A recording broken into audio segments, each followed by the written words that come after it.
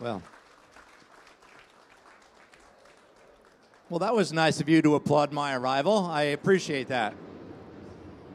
My name is Tom Kallman, the president and CEO of Kallman Worldwide. We organize the U.S. Pavilion at your 6 o'clock, and we are extremely honored not only to have our Apollo All-Stars with us, but we're also honored to have a relationship with the ULA organization, and I'm really happy that Tory Bruno has agreed to moderate this afternoon's panel, and with no further ado, let's get this show rolling. Tory, over to you, sir.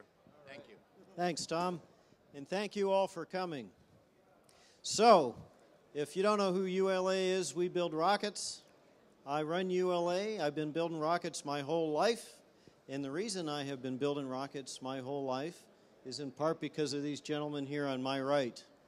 So when I was a little boy, I saw men walk on the moon, and I heard a speech that I will never forget, and I'm sure many of you have heard it, and you know the speech I'm talking about.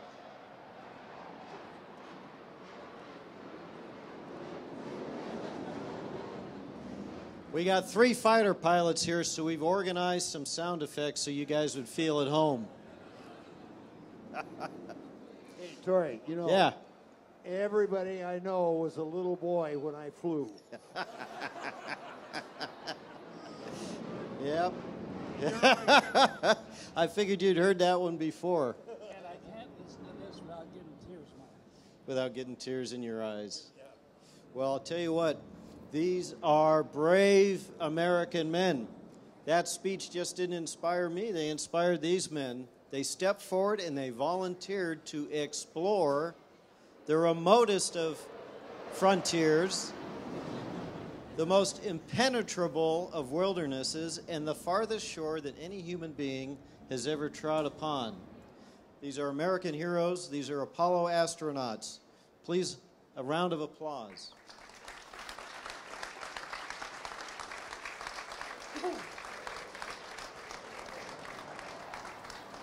Now, they don't require any introduction, but I'm going to do it anyway. So, we've got, I'm going to start in order of missions. So we've got Apollo 7 pilot Walt Cunningham, United States Marine combat fighter pilot. Hoorah. Hoorah. Always tell a Marine, but not much. Thank you. That was just for you. That was just for you. Then we got Al Worden, Air Force fighter pilot. Apollo 15 lander pilot. Thank you very much. Recognized in the Guinness World Records for at least briefly being the loneliest man alive. That's what they say. For his time transiting the far side of the moon. That's why we put him in the middle so he wouldn't feel lonely here today. And of course, Charlie Duke, also lander pilot, Apollo 16. Youngest man to walk on the moon. All right, so let's get going. I was hoping before we do just the questions that maybe I could ask each of you to take a moment individually and talk about what the Apollo 50th anniversary means to you. Who wants to go first? All right, Walt. Okay, my duty, but I have to tell you, I may get interrupted again when I stop to listen. Let me just test this. Testing. All right, we got to turn it up. You got Okay. being close, Walt. He's already chewed me out once for not speaking rightly in this. But I have to tell you, it's the first time I've ever been talking on something like this, and my whole mind is wrapped up in what's going on. But I feel very fortunate in my life to have lived when I did, to have had the opportunity to do the things that I did, and as I get older, I miss those things more, and I think it has a little more emotional impact on me. There's probably on the Apollo program, I think there's maybe 13 of us still from that program that are still alive. And I thoroughly enjoy my friends that we get to see each other every once in a while on it. And they touch me emotionally almost as much as the acrobatic pilot. That's really sweet. Thank you, Walt.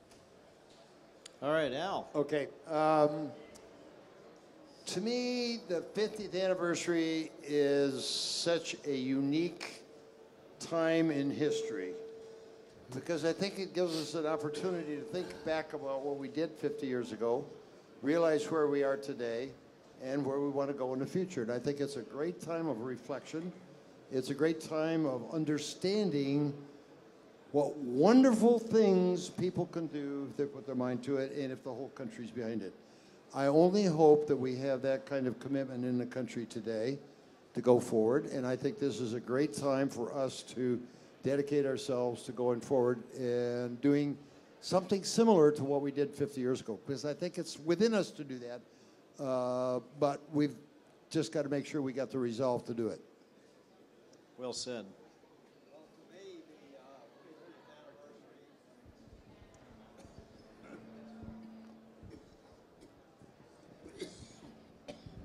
To me, the 50th anniversary is very special because I think back about the teamwork that took the teamwork it took to get to there and be successful.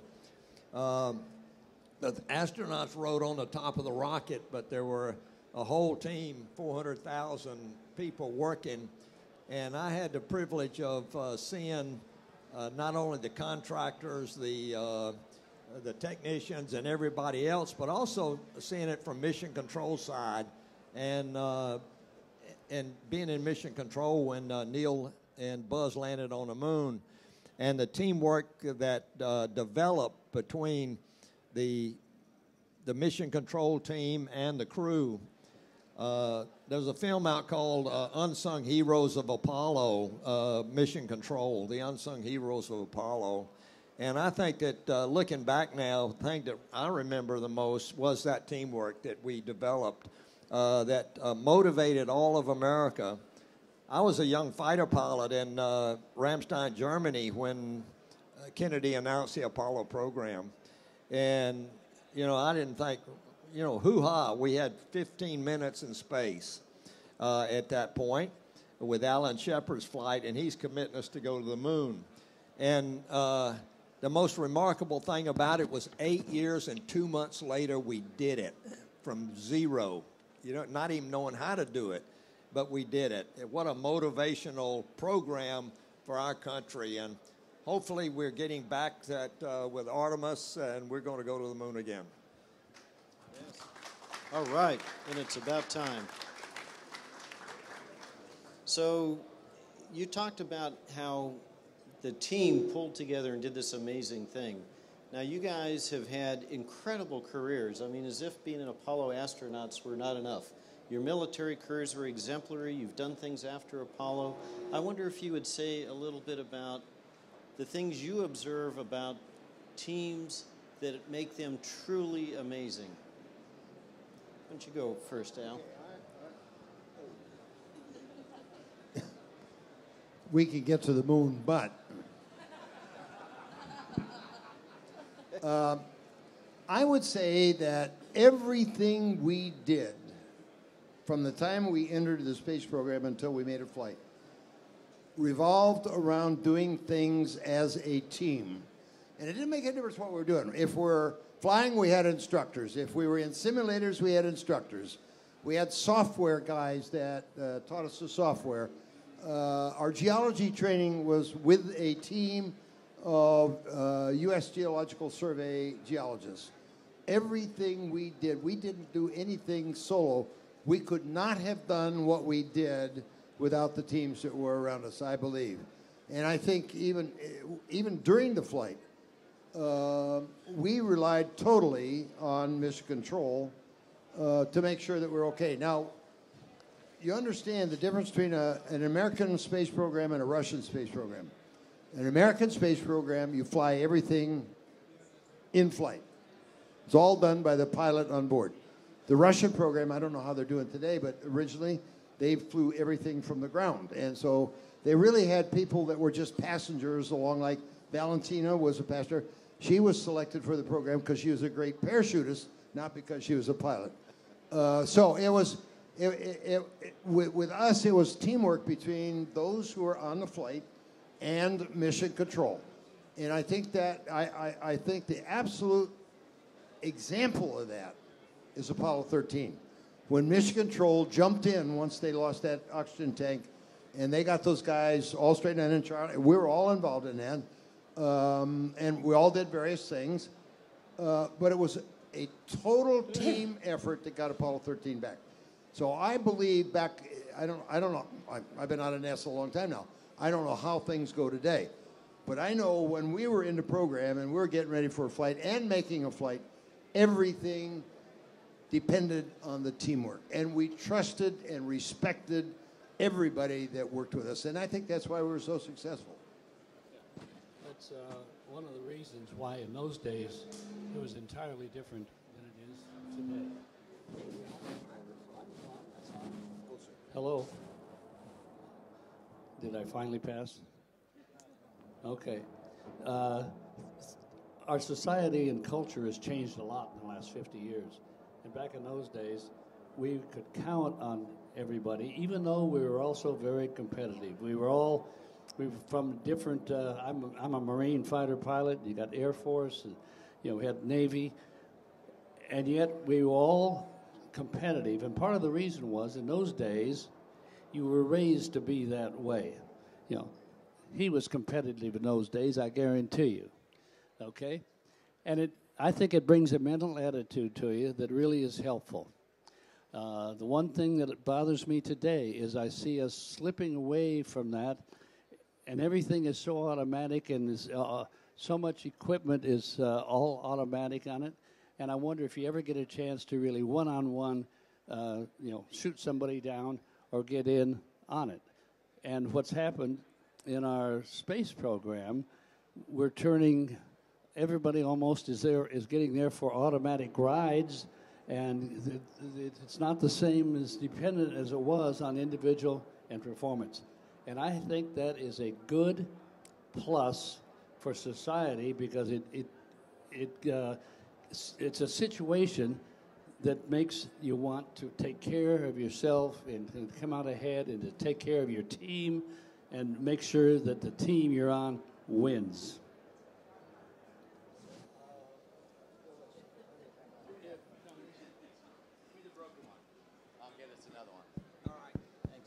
Thanks, Tom.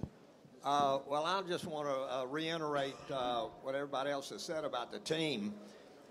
We visited a lot of contractors while we were in training, and it was motivational tours, but it was also a confidence builder for us to go to these contractors. And I can remember, whether it was the battery contractor or the suit contractor or the spacecraft contractor, everywhere we went, I'd say, well, what are you doing? And whether it was an engineer or whether it was a guy sweeping the floor, everybody said, I'm sending a man to the moon. That was their attitude. We're sending a man to the moon. So you had a lot of confidence in the team. And I think also everybody had this idea, if this thing fails, it's not going to be my fault. And so everybody was focused on their job. We stayed focused in Apollo, no matter what your job was. And that was really heartening for me when I got on board the Saturn, that I knew everybody was focused on getting me there and back safely. And we wanted to do our job correctly to bring the glory to NASA, if you will, just not to us. We were on the top, but everybody else was pushing us off. That's great, Charlie, and that means a lot to me, too, because as you guys know, very shortly we're going to return Americans to space from American soil on one of our Atlas rockets, and I think about it every day. I got the crew's picture on my desk, so do all of my team. They've been out to the place, they've been out to the factory. We are acutely aware. You know what, Tory? I'd rather be in a spacecraft flying than being in your spot worried about the guy in the spacecraft. I think it's a much easier job than we had. I agree. All right, so I have to tell you, during launch, and people have asked me 1,000 times since, the launch, somebody's outside, he's watching.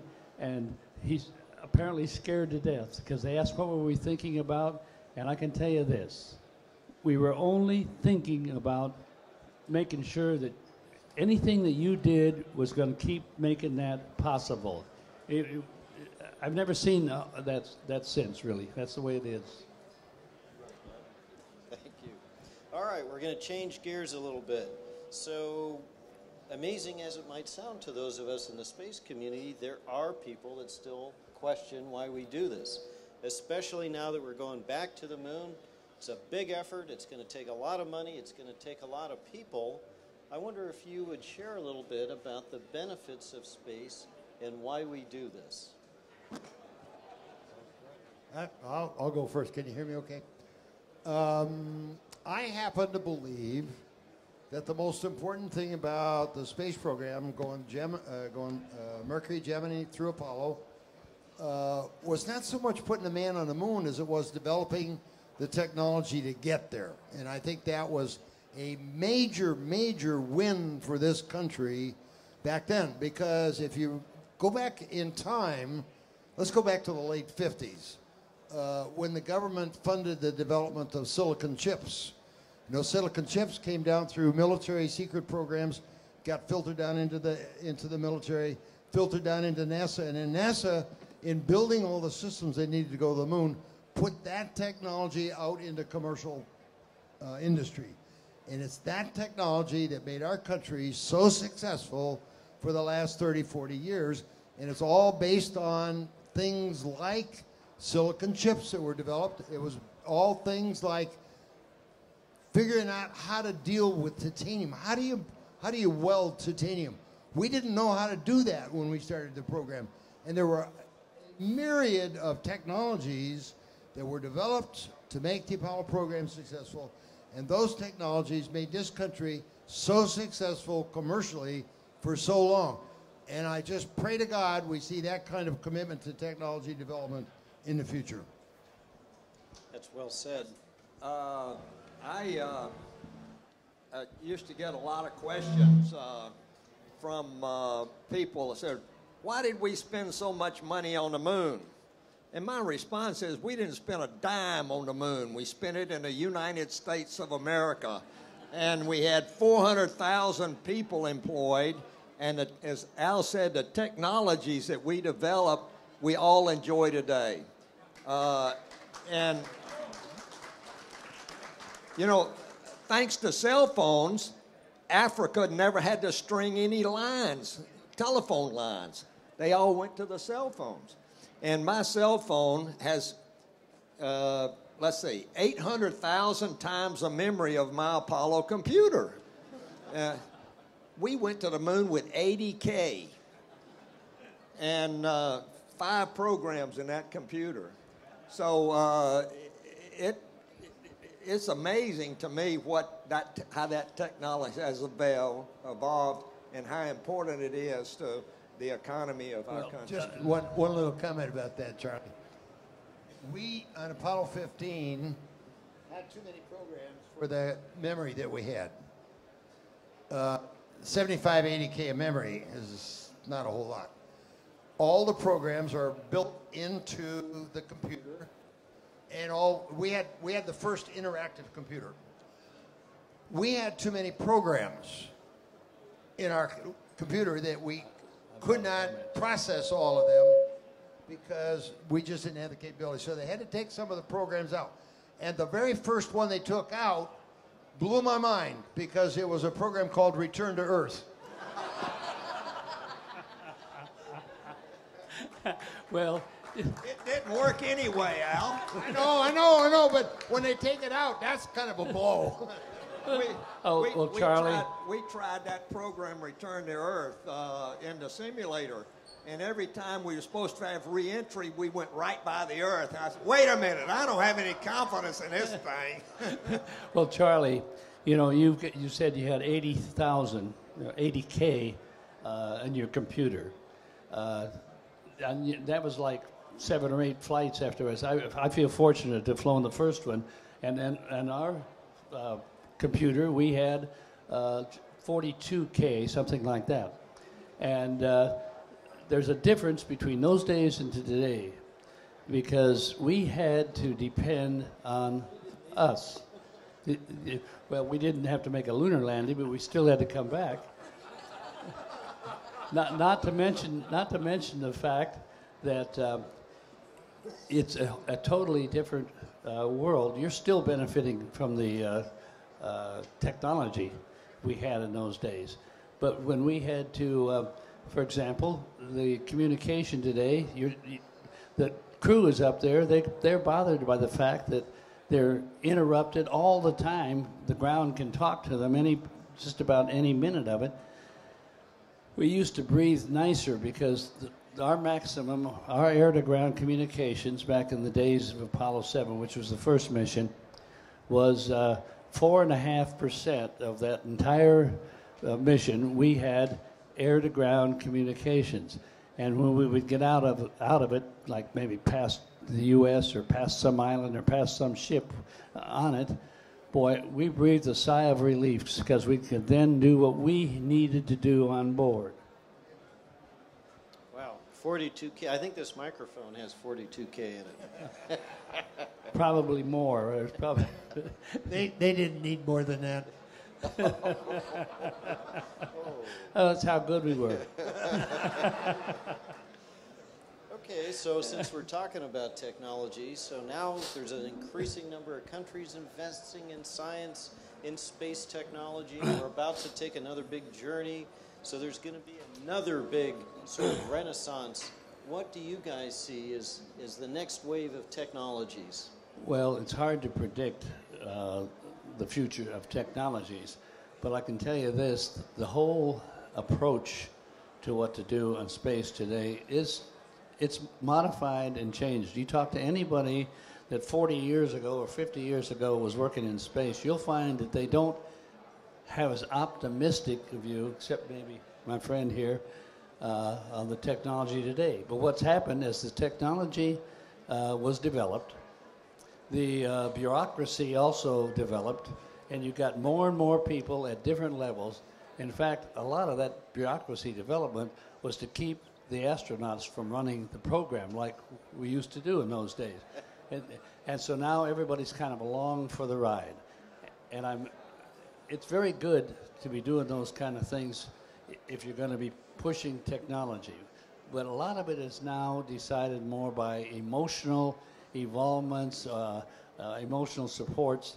And I think that we need to find some way to stick your neck out and take some more risks to move ahead on things. One practical application that I know of, silicon chips, when they were first developed, had measurable dimensions. And I'm fortunate enough to be involved in programs that went deeper than that. And we made things called micro-electromechanical devices. And we could build a silicon chip that was no bigger than the diameter of the human hair. And this is the direction that electronics are going. We're going to get to the point where we're not going to be using silicon to manage our electrical systems. We're going to be using molecular devices to do what we do today in silicon chips. I think that's going to be a big, I absolutely believe that's why we beat the Russians, is because we had solid state devices that helped us get to the moon and back. And I have been to Star City, and I know these guys have, and I've looked into some of their space station stuff, and you could pull a drawer out, and it was all vacuum tubes. You've probably seen them. Lots and lots of vacuum tubes. And we had solid state, and I think that was a big, big thing for us. However, I will say there's one technology that may take a long, long time to develop, but that's propulsion.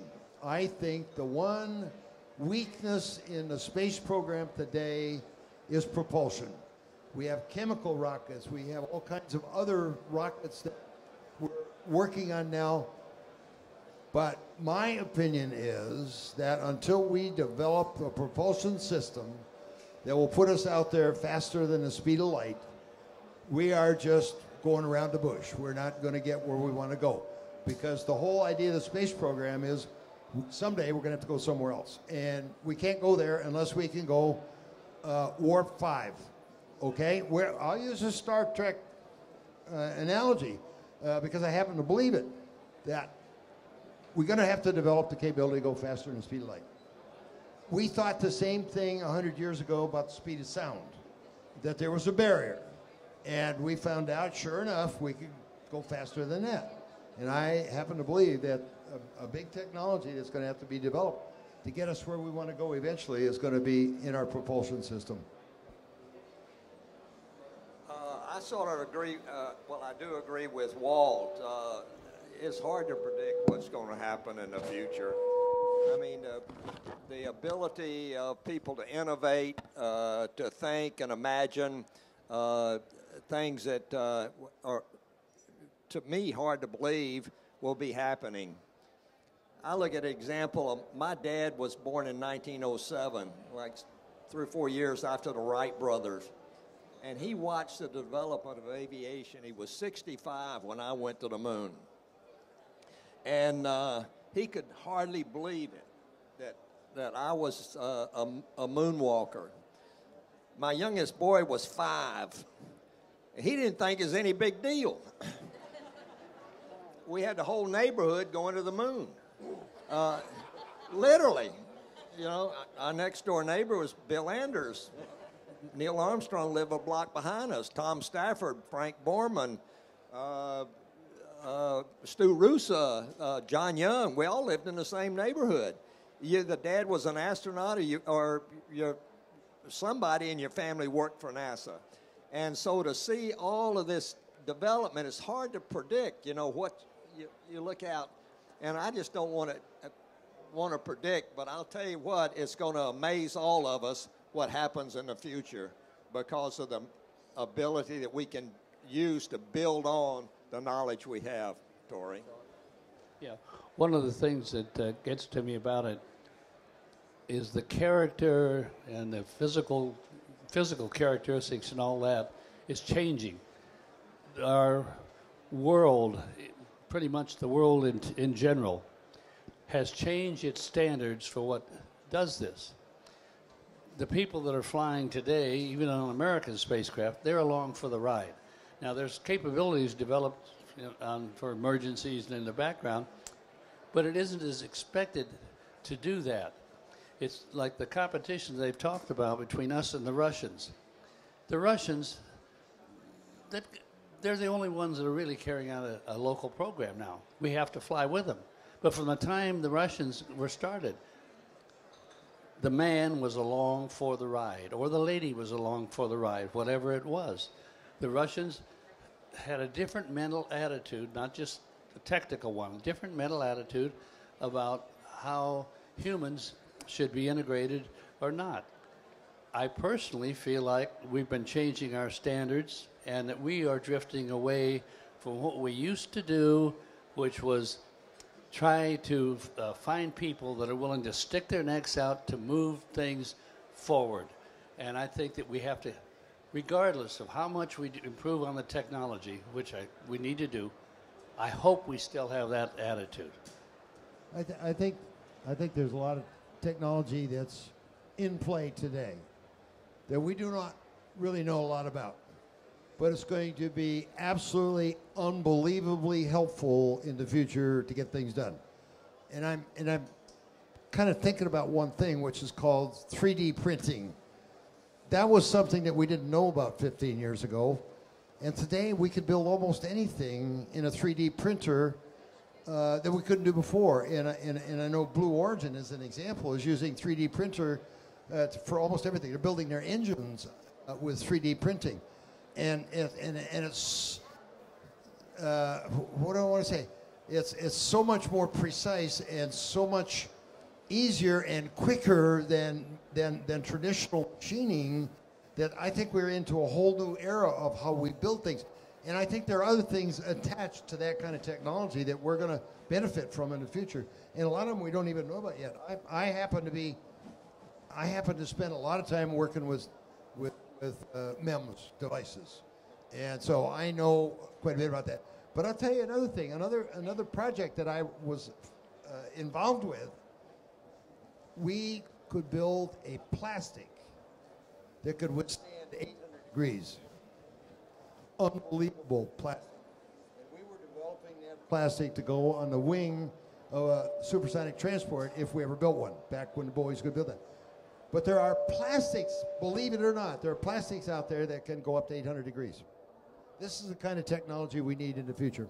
Oh, and I totally agree. Al, you know, my son, who's a college student, has a 3D printer in his dorm room. He uses it every day, and we have just barely started on that technology. When we begin designing with that technology in mind as our baseline, that's when we'll begin to see changes.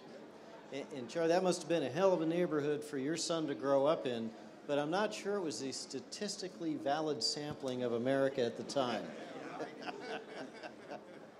All right, so we should have some time for questions from the audience, if you guys are okay with that.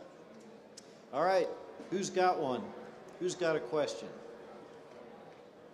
You know everything? There's water underneath all your chairs if you need any water. Just raise your hand. Don't be shy. Go ahead. Hello. Hello. Do you hear me? Yeah. My name. I would like to know what is our next priority. What is our next priority going to space?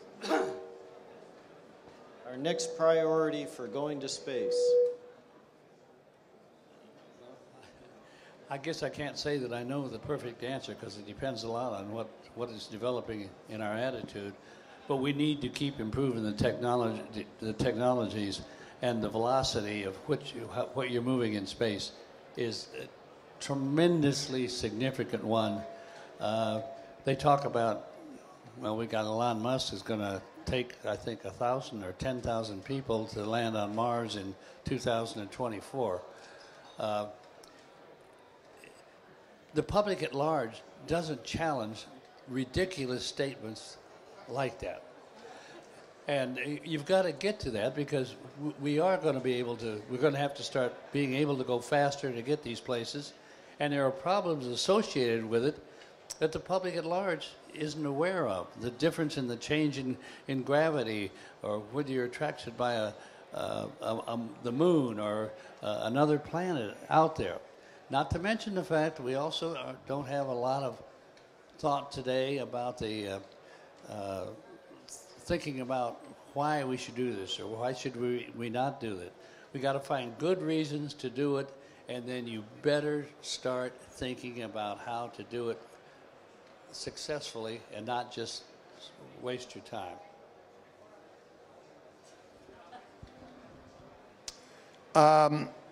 My response to that is that I think what we need to do in space is make it so cheap that anybody can go. I think we're not going to get the broad support for space. We're not going to be able to do the things we need to do unless we make space accessible to lots and lots more people. There are not too many people who can afford to spend $80 million to go to the space station, okay? We need to get that down. And there are technologies out there that will allow us to do that sooner or later. There's an engine being developed in England called the reaction engine that can go from the runway to supersonic, scramjet, it turns into a scramjet, and go up hypersonic, it turns into a rocket, and it goes into orbit. So you can get on one airplane, go from a runway to orbit at one time. I think this is probably the key. If we could do something like that, that's going to be a key to getting the support of the broad base of people that will keep the space program going. But I also believe that our goal in space is not Mars. It's not Moon. It's not Mars. It's way, way beyond that. It's somewhere else in another galaxy somewhere where we can find a planet that we can live on. And that to me is the goal of the space program. So we've talked about propulsion a couple of times. How do we feel about nuclear propulsion for interplanetary trips?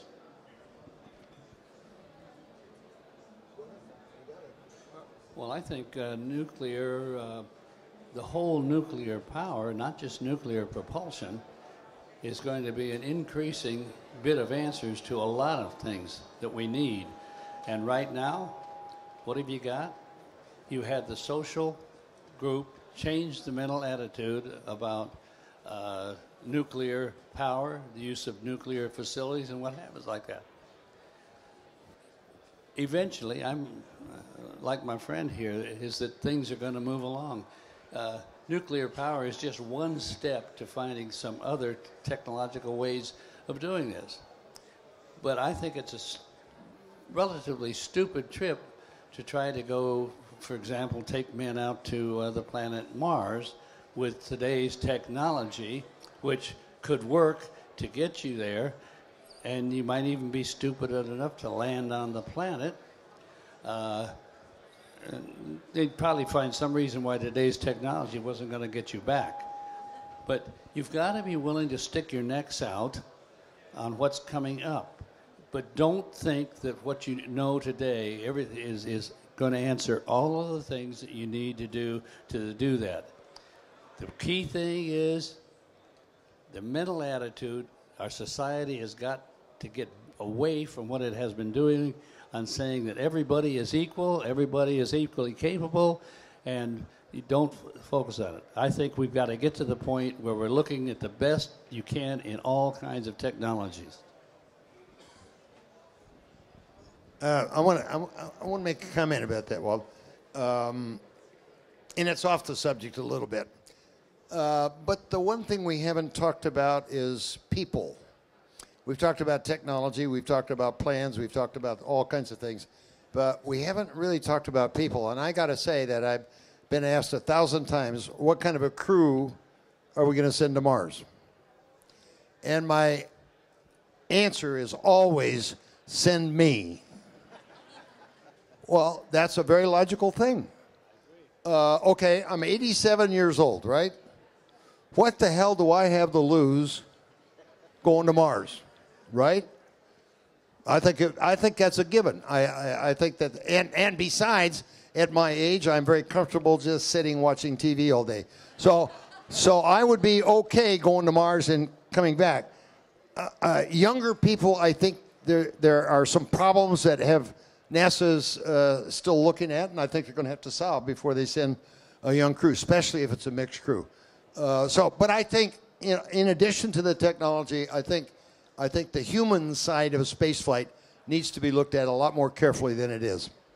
Can I go with you? Yes. Can I go with you? That's a. All right. Oh, no, Mrs. Bruno said no, but That's a good attitude for you to go, and I think. I'll send you. And I think, well, you're older than me by at least a month, but your attitude, you see, is good to go out there. Unfortunately, I don't know what we're going to do when you die before we even get you escaping from the Earth's gravitational field. We'll never make it. The people that paid the bill. We get there, that's all they want. All right, another question over here. Gentleman with a distinguished beard. What do you all think of the current NASA plans for back to the moon in 5 years, for $30 billion, and have the first woman on the moon by then? It's ridiculous. I don't think it's ridiculous. I don't think we're going to make it because I'm not sure that we've got the financing for it. But at least we got a vision, and that's better than no vision at all. And the vision is to return to the moon, and I've been pushing for that for years. And establish a moon base, and whether we get there in 5 years or not, at least have a roadmap. Let's go back and build the station, and there's some great reasons for that. Whether we built the lunar module in 5 years, basically, and we can start now if we get the funding. I don't think it's a matter of anything but the money right now. And whether we can get the funding, if with the right kind of funding, we're going to be able to do it. There's a lot of great things going on in space. ULA is launching these rockets. We got commercialization. We got NASA looking at deep space. With Artemis, which includes the Orion. I mean, it'll go there, but no lander. So need to get a lander. If we're going to do that, we got to develop a lander, in my opinion. So I don't think I'll get to go there again, but I would I certainly support the crews that are going to be going, and be a great opportunity for our country. I think you have to have a goal. I think no matter what you do in life, you need a goal. And you need an achievable goal, and you need a way to do that goal.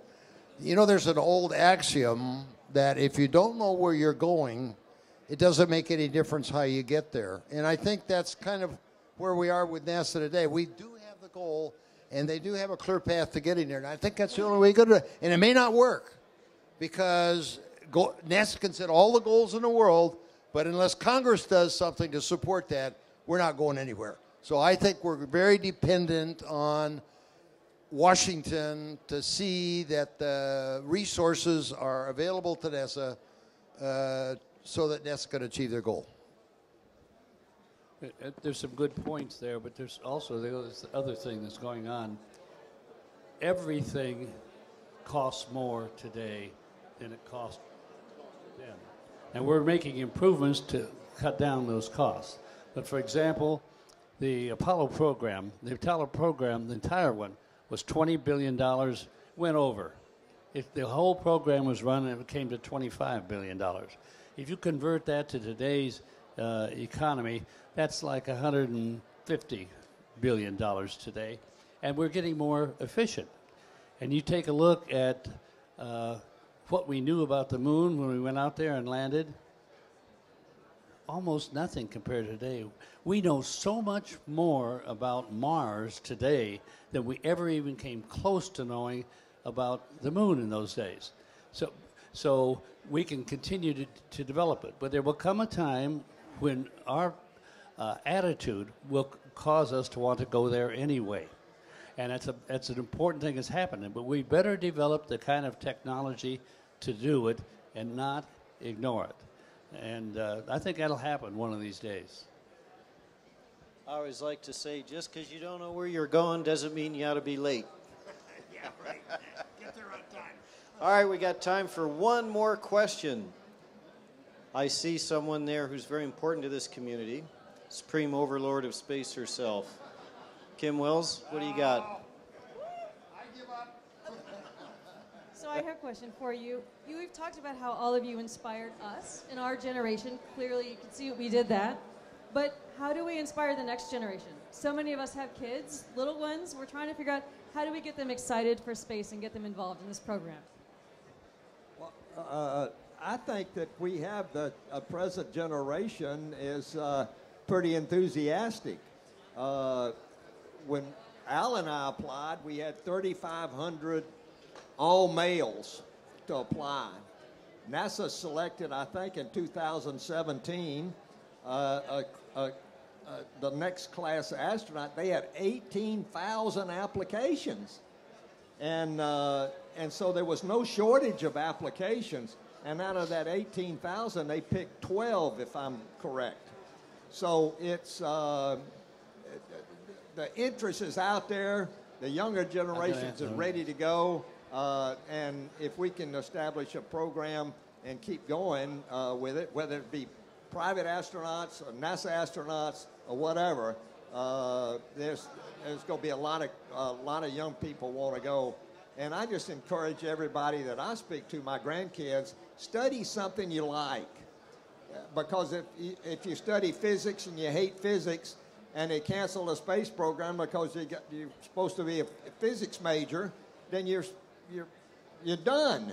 So pick something you like and study it with all you can, and whether you get to space or not, you're going to have a successful, challenging career. The other thing, my suggestion, I may be off unique on some of these standings, but I think you need to get back to getting the best you can. Recognize that the answers to questions are not all equal. Two people are not equal in anything, whatever it is, and you've got to quit telling the public at large that everybody is equal and everybody has the same chance. You've got to start finding somebody that does have the chance that will do that, and I hope we can get to that. Then we'll operate the best we can. But we've got to get to that kind of an attitude. So I'm going to pile on to this answer. My wife and I are both engineers. We both worked in rockets. We have produced a son and a daughter who are both rocket scientists as well. And it was a simple matter of brainwashing from birth. Well, I will say this. I believe one of the greatest challenges that we have in this country today is the education of our young people. We graduate something like 10% of the number, John, you could probably correct this, but 10% of the number of engineers that China graduates. I don't know the exact number, but I know it's a multiple of what we graduate every year. We got to do better than that. And I know there are lots and lots of programs out there that are now focusing on trying to promote science, technology, engineering, and math. And I do that myself. I do that with Kallman. We do that everywhere we go. We go to schools and we talk to the kids.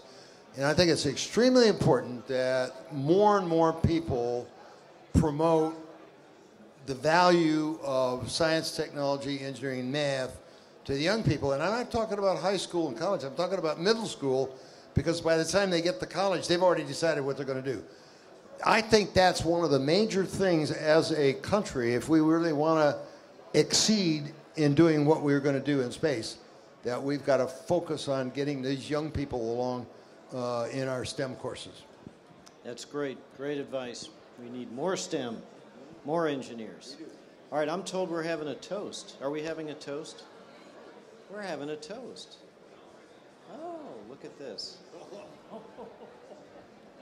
Wow. Thank you. Are these all equal? They are now. Well, yours is better, Walt. All right, I'm going to offer the first toast. To the brave men who opened the final frontier into the future you have inspired. Cheers. Charlie. Would you like to offer a toast, Al?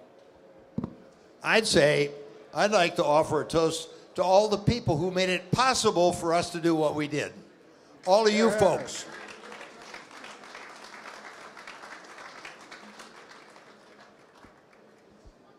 Anyone else? Anyone else? All right, bottoms up. Thank you, folks. Thank you very much. Thank you for all. coming.